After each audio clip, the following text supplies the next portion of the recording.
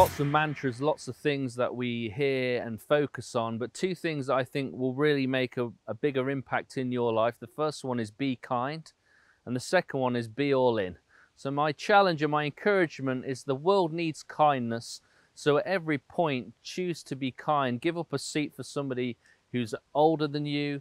You know, just open a door for a lady, whatever it looks like, be kind. And the second thing is be all in. So everything you do it with the full energy, the full heart, and the full commitment.